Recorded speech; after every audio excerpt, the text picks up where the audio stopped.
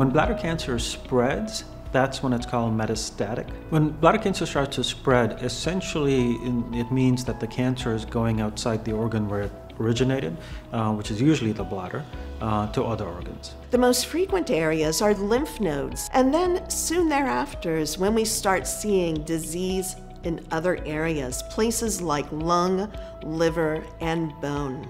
Bladder tumors can go anywhere in the whole body, and we often see unusual sites of metastases as well. So always keep in mind, tumors are going to behave differently for every individual patient, and every person's tumor is different in where it goes and how it will respond to different treatment strategies.